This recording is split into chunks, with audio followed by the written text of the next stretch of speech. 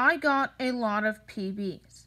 Hey guys, what's up? It's TDRP Cubing here, and welcome to Updates Episode 6.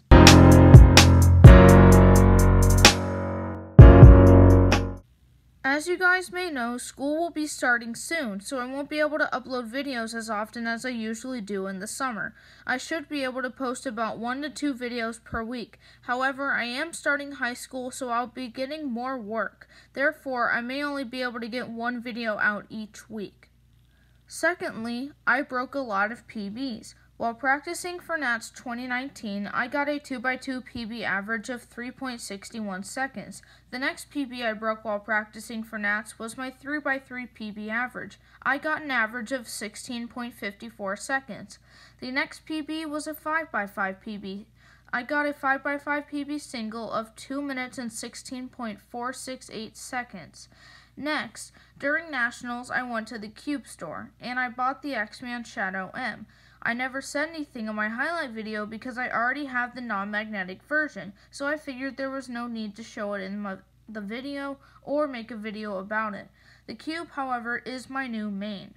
While practicing 6x6 with my new Speed Cube, I got a P.B. of 4 minutes and 22.74 seconds.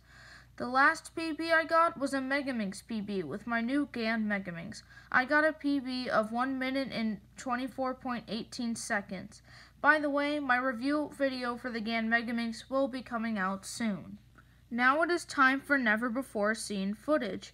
During my trip up north for Nationals, I decided to film a speed solve of the GAN Megaminx. However, I never kept the footage in the highlight video, so here is a special look at that clip.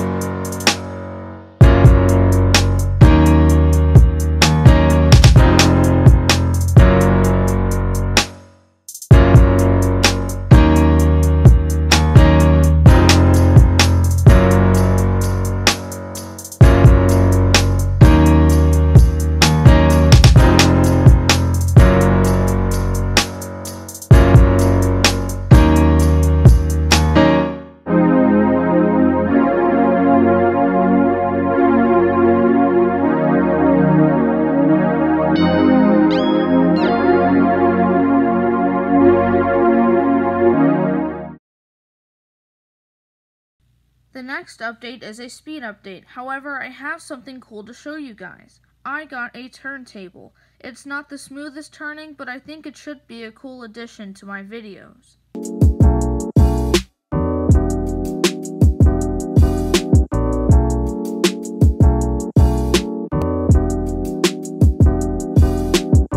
Now it's time for the speed update. For today's speed update, I will be doing a Pyraminx average of 5.